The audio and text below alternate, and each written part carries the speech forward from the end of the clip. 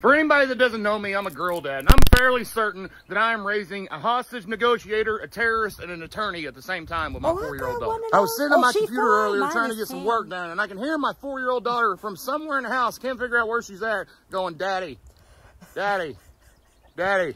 I'm like, I have no idea where she's at. So I get up, start looking around, go around the house, go to the back porch. I can still hear her saying, "Daddy, Daddy, Daddy," but I don't know where she's at. So instantly, the father in me starts to panic, and then I go from room to room to room, still can't find her, but I can hear her saying, I'm hollering for her, but she's very nonchalantly and calmly, "Daddy, Daddy." I can't find her at this point, okay? But I can hear her, in the tone of her voice, she doesn't sound panicked. She sounds annoyed. So finally, I cut through the kitchen to the front porch, open the front door, and this is what I see on the front porch. Need more juice, please. That's me, waiter.